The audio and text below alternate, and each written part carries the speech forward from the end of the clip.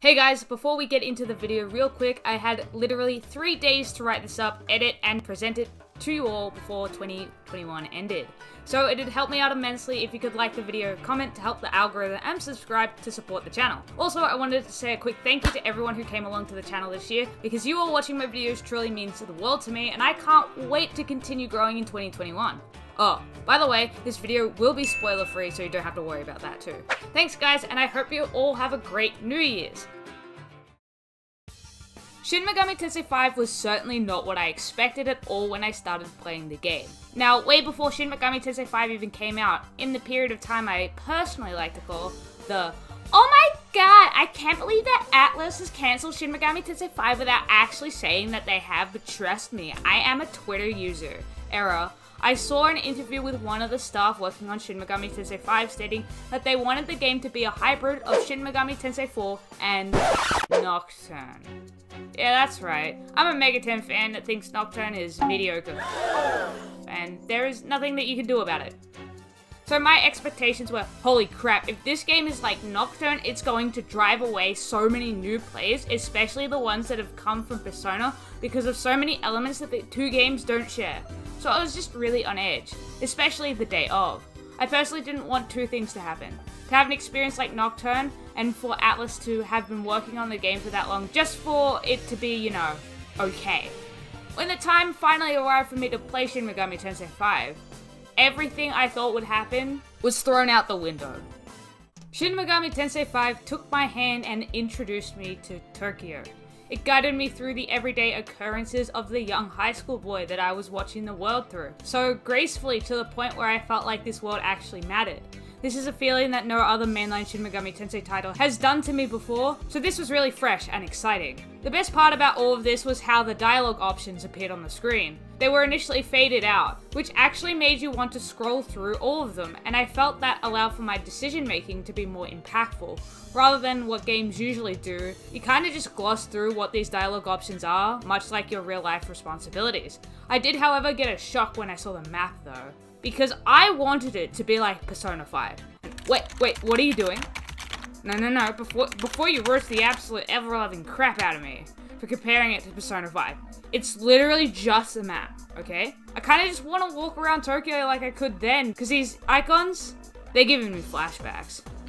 While I do hate the map, the navigation of it was far better than I remember in previous titles, especially given it had little alerts next to where the story would proceed from, to make sure that you never had to look it up like an idiot because you just had to look over your shoulder at your cat being the cutest thing in the world and miss what the character said entirely. My time spent in this world would ultimately be cut short as the game would take its grip that it had on my hand and toss me into the vast wasteland, which is known as the Art.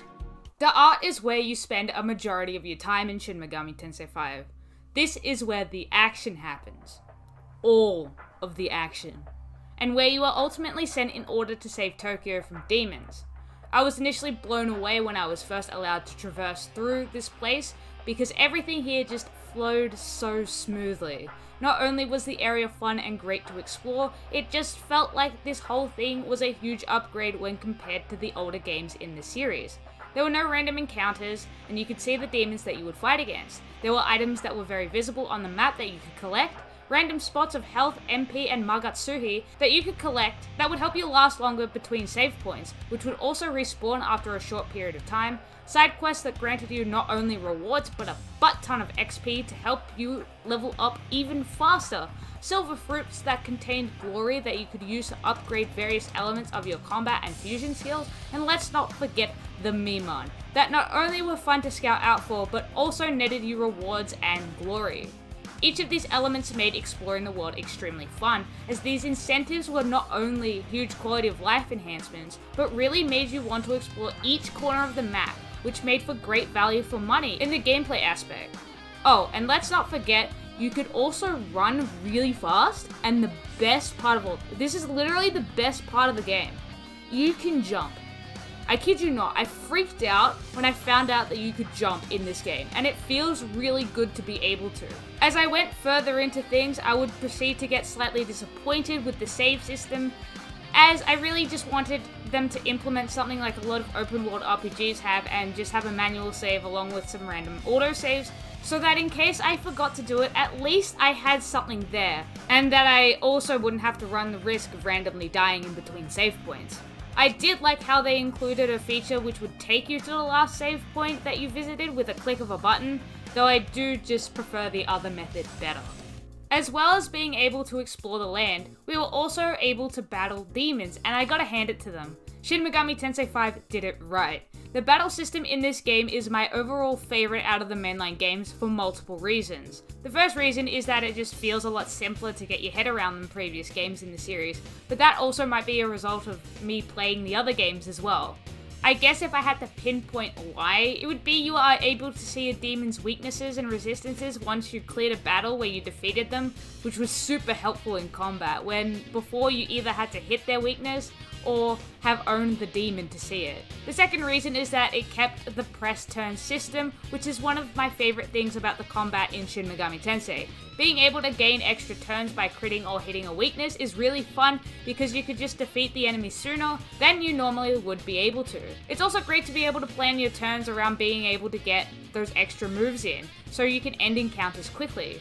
The third reason is that they included a lot more signature moves for demons in this game, which made combat way more exciting. And the last reason is the whole Magatsuhi meter, which allowed for more strategy to be involved with these really good effects. All of these things just brought life back to turn-based combat and completely removed the stale feeling that I feel with some other games that also involve turn-based combat. The last thing that the art has to offer is the World of Shadows, where demons gather. And this has to be my favourite part of the game. The demon fusion mechanic is really elevated in this game, as not only are you able to see demon fusion based on result, you can also see that for demons that you have in your compendium. In your compendium! You see all those hot anime boys all those girls always talk about? Well, for me, replace that with this mechanic, and I'll tell you, I was salivating all over it, and losing thousands of marker in the process. This created an addiction for me to just fill the demonic compendium as I went along, which is something that I have never really had the drive to do in other games, because honestly, I was just more concerned about when Cerberus would appear, as I would just drug him up to make him the most unstoppable being, so he wouldn't need to be removed from the party. But that's not all you can do here, because you are able to get upgrades through the glory you've collected, as well as give skills to the protag and demons through essence. The glory mechanic was really rewarding, as I really felt what each upgrade did for me, whether it was for combat or demon fusion, and the essence made it a whole lot simpler for a small brain like myself to make decent builds. I spent so much time here fiddling around with what demons I could create and what I could make them become, and I honestly don't regret a single second of it. Except maybe when I died. The most painful thing about any open world RPG is death, and Shin Megami Tensei V is no slouch when it comes to that. This game really isn't the Dark Souls of JRPGs, like a lot of YouTubers would have you believe, but it does have random power spikes that can catch you off guard and cause you to meet your doom. Not only that, you can also get randomly crit a bunch of times and get punished that way too, which is rather annoying, and the worst part about this all is death comes to you when the protagonist falls, not when the entire party falls. I feel like this is a step back from what they did in Shin Megami Tensei IV, where this wasn't the case, and even if the protag died, the player could still proceed by using their demons. Now, the cost of death for me was at least an hour of my life down the toilet, if not more, and this honestly sent my dopamine through the roof, and I couldn't have been more happy with turning off the game and not coming back to it until, you know, all my happiness from dying wore off. Oh, and I really can't wait for the roasters to roast me in the comments section for dying. I know my ability to play a turn-based RPG is all my life is good for, and the fact that I die means my life is worthless. But you know, I think I need to hear it again. Also, really random important thing that I missed, the extra stats that you get from leveling up. Perfection. You guys want to know what else is perfection? The graphics. Well, almost. They're pretty well done, especially given the platform that they're on.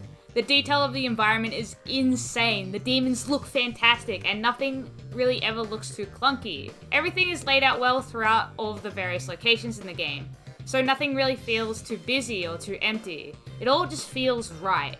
I do have two problems with the graphics though. Now this one is just a preference, but I honestly don't like the glittery effect on the sand because it just makes the environment feel like it's something from Barbie to me. The other one is a clear performance issue, and it's that sometimes the models just don't load in properly for a while, which makes everything just look whack. This also occurs all the time when you're looking at demons through the options menu, which is a little bit tilting, but hey, I'll forgive it because it's on the Switch, and it just hits the mark so hard otherwise. Something that kinda misses the mark though is the soundtrack. Now don't get me wrong, some of the battle themes are epic and I vibe to them pretty hard. However, some of the other tracks are just They're alright for the game and they do a decent job at enhancing the atmosphere, but it's just not something I want to listen to as much as I was made to when playing the game. It's certainly not a memorable soundtrack like Nier Automata's, or one that just makes me want to groove to the beat like in Neo The World Ends With You. To me, it's just something that will exist in the space of Shin Megami Tensei V. And the conclusion of that point brings us to the final point of Shin Megami Tensei V, the story. The story was okay. It was nothing noteworthy and it did not really have any special moments in it. It was just as basic as that girl you went to high school with and really just focused on saving Tokyo. That's all I can really say without going into immense detail, telling you specifically why it was just okay, because I did say at the start of the video that I wouldn't spoil the game, and I really just don't want to be called a liar. Shin Megami Tensei V does a great job at some things, but it also possesses its flaws that keeps it from being a perfect game. Its gameplay gives the series the quality of life that it really needed with all of the new options that you have while maintaining things that drew people into these games in the first place. It also makes things easier by adding options that make various game elements less tedious and a lot more simple. However, while this and its graphics raise the series from the dead and bring this game so much needed life, it is simply let down by various little things and its mediocre story, which drag this game down from the perfection that it was trying so hard to reach. Overall, it's a great game and definitely worth your time, but don't put your expectations that it will be the next Breath of the Wild or Persona 5. If I had to give this game a numbered score, I'd give it an 8 out of 10. Now, I hope you guys are happy because I finally wrote this bloody review and boy was it not easy to write. Better to get it out this year before, the year ends because it's already fading into the dark abyss of, Shin Megami Tensei V, it's a thing. So at least I'll get a few views on the video. What did you all think of Shin Megami Tensei V? I'd love to know in the comment section down below. And now that everything has all been said and done, my name is Rez Unleashed, the resident who unleashed her Shin Megami Tensei review out into the world, and I will catch you all next time.